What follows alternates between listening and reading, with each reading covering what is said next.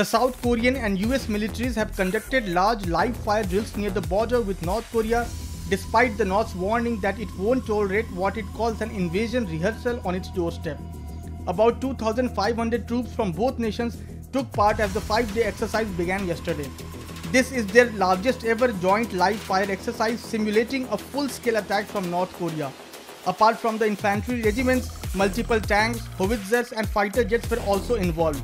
The exercise demonstrated the military capabilities of both countries and readiness to strongly respond to North Korea's nuclear and missile threats and to a full-scale attack.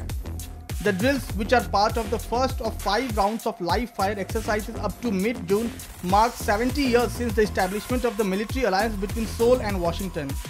The U.S. South Korean firing exercises, called Combined Annihilation Firepower Drills, are the biggest of their kind.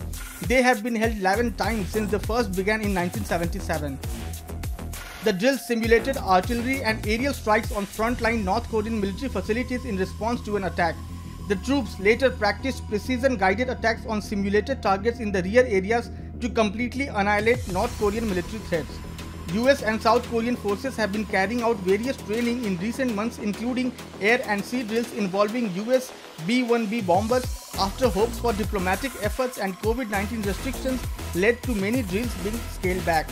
Earlier this year, the South Korean and US militaries conducted their biggest field exercises in 5 years. The US also sent the nuclear-powered USS Nimitz aircraft carrier and nuclear-capable bombers for joint exercises with South Korea.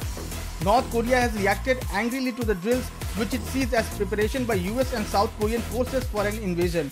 It has asserted that both countries would face unspecified consequences over their madcap nuclear war racket. Subscribe to Oneindia channel and never miss an update.